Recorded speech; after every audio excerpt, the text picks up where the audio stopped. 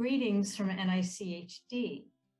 Our institute's vision is healthy pregnancies, healthy children, healthy and optimal lives.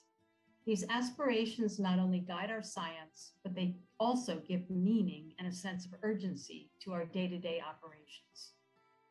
Today, it's my privilege to recognize NICHD staff members who've been selected for 2021 NIH Directors Awards. I congratulate all of you for receiving this prestigious honor, and I thank you for your hard work and dedication in advancing the mission of NICHD and NIH amid very challenging circumstances. In the scientific and medical category, I'm pleased to recognize the following individuals. First is Dr. Janice Xu for her seminal discoveries on glycogen storage disease types 1A and 1B, from elucidating the genetic basis, the disease pathogenesis, developing therapy, to preclinical studies and clinical trials.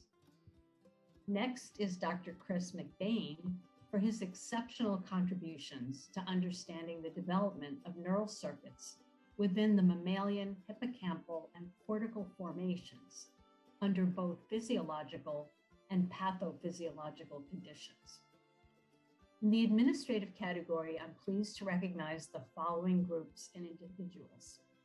The first is the Blueprint Neuroimaging Workshop Planning Committee for exceptional scientific expertise, collegiality, and dexterity in organizing and conducting the virtual workshop, addressing neuroimaging challenges across populations and settings. Next is the NICHD section on vertebrate organogenesis COVID management team for outstanding support to assure safe continuance of lab operations during the COVID pandemic.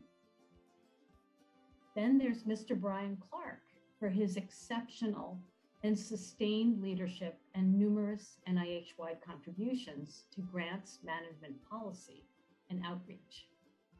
And then Ms. Sarah King for her efforts in managing the return to the physical workspace and attendance schedules. Then there's Dr. Dennis Twombly for his sustained superior performance, numerous NIH-wide contributions, and leadership in the NIH training community to promote extramural training activities, training policy, and biomedical workforce development. And last but not least, in the mentoring category, I'm delighted to recognize Dr. Claire Lepichon for receiving the Ruth L. Kirstein Mentoring Award and for exemplary performance while demonstrating significant leadership, skill, and ability in serving as a mentor. NICHD also has several staff who have been sponsored for NIH Directors Awards by other institutes, centers, and offices. It is gratifying to see that the spirit of collaboration and partnership is alive and well at NICHD. I encourage you to watch the video addresses of the other ICs to show your support. Congratulations again to all of our NICHD staff members who received a 2021 NIH Directors Award. Thank you so much for all that you do. You make us all very proud.